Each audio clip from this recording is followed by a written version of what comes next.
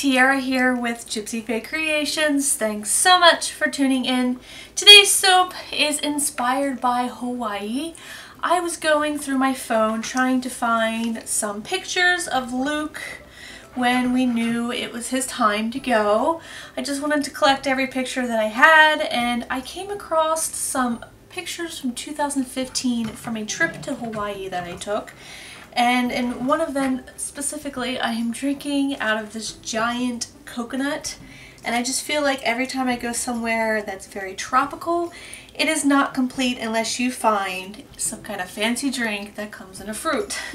So I started brainstorming Hawaii, what would it look like, what would I want the soap to be based around, and I started thinking about a Hawaiian sunset. So that's what I am going to be doing today.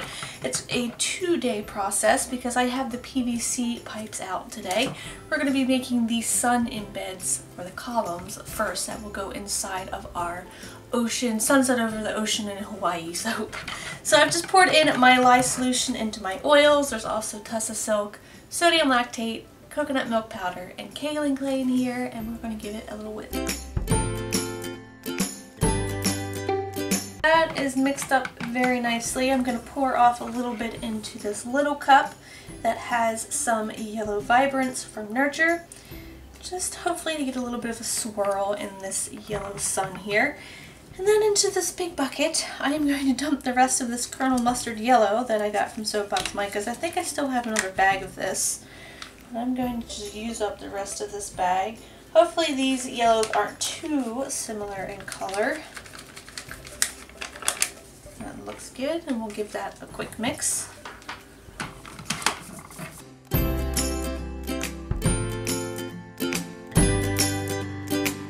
The fragrance I picked out for this is called Hawaiian Coconut, and it is by Crafter's Choice, and it has a fusion of juicy tangerine, papaya, and coconut in it.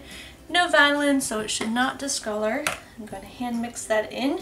Do a little in. Oh my gosh, that rice, oh my god, that is the worst ricing fragrance I have ever seen. Holy crap. I'm gonna have to put my stick blender to this. Hopefully I can get some of that out. Oh my god, you guys, do you see how that looks? It looks like curds in there. Oh, crap. Well, I know how the rest of the soap is gonna go. Holy moly. Let me give that a quick mix. Hopefully I can still do my in the pot swirl and get this into the PVC pipes. Naughty fragrance.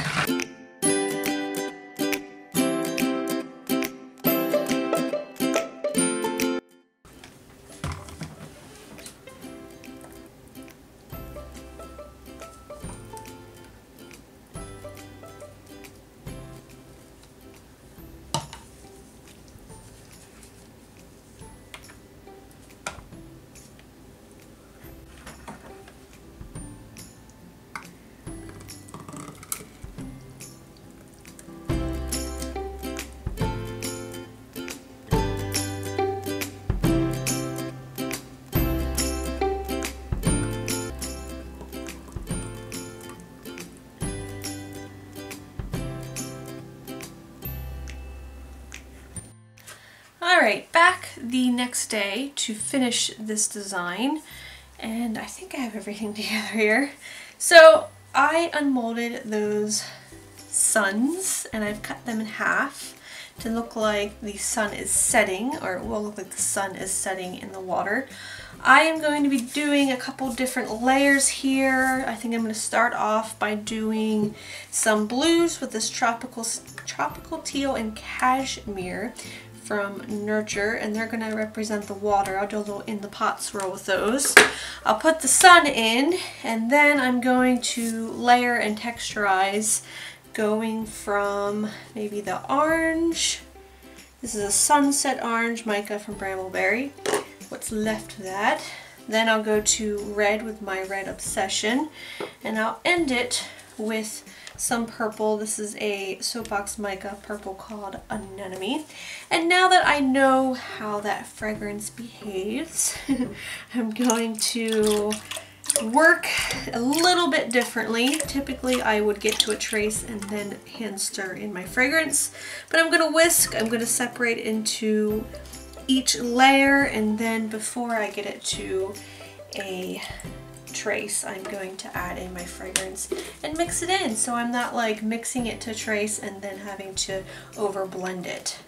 That is the plan. So I'm going to whisk this together. We'll start off with our first 2 layers, which will be the blue to represent the ocean. Wish me luck.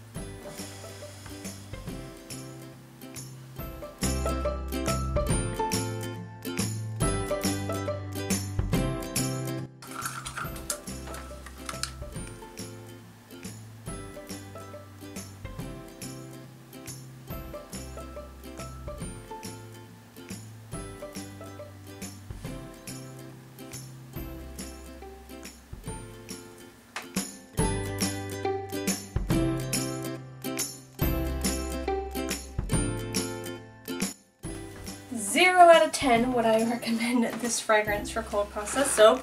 So to finish it off, I took some olive oil and some of that Sunset Orange and drizzled it on there with a chopstick. I tried to make some pretty swirls in it. And now I have some melt and pour hibiscus flowers to put on top. I went back and looked up the fragrance again just to see how it behaved. I know when I picked it out, I was like, I like the notes, there's no vanillin in it, and that's why I grabbed it. But I never look at the stupid how it behaves part, and it's right there. I know not a lot of soap companies offer that, and I obviously don't take advantage of it. So it says, as far as acceleration, it says severe acceleration, and for ricing it says none. And although, you know, if something separates and then you have to beat it up a whole bunch, it's going to accelerate. But I think that fragrance won an award for ricing, in my opinion. That was a big no-no and something that I will never ever use again. But I think I made it work. I think. We will see. So I'm going to go ahead and put the rest of these on. I'll give it a little bit of glitter. We'll spray it with some rubbing alcohol to avoid any soda ash. Because what else could go wrong? And then I'll bring you guys back when I cut this in 24 hours to see how it turned out on the inside.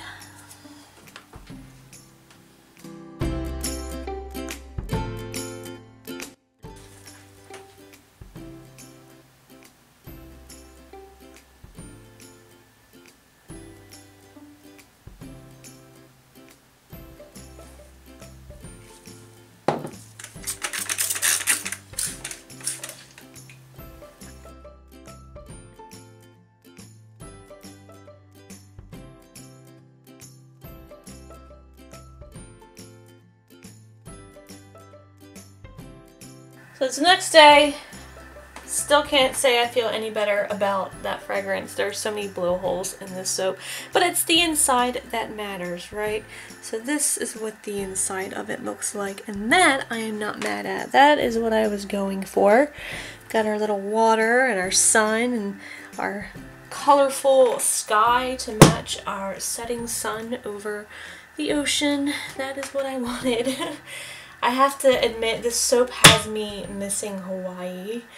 It's definitely a place that I would love to visit again and take Bradley, because he did not get to go with me the first time I went. And maybe even visit a different island, but I got to climb Diamond Head volcano. I attended a luau. I left with a tattoo for a souvenir. It is such a beautiful place to visit. The water is just like so pretty. Sand is pretty, food is great, and very expensive. That is the biggest downfall. That and the plane flight. I've taken plenty of plane flights in my life, and I gotta say, Hawaii was the worst flight ever to and from. And I did it by myself. So that might have had a little bit to do with it, but whew, that was a rough journey. So worth it though. Alright, you guys. This soap will be available on June 26th. Thank you so much for watching. I hope you enjoyed this video and my struggle to make this soap work. If you did, please give me a thumbs up if you are new to the channel and enjoy soap making or watching soap making. Don't forget to subscribe. If you have any questions or comments, you can leave them for me in the comment section down below. And until next time, I hope you have a very nice day. I will smell you later.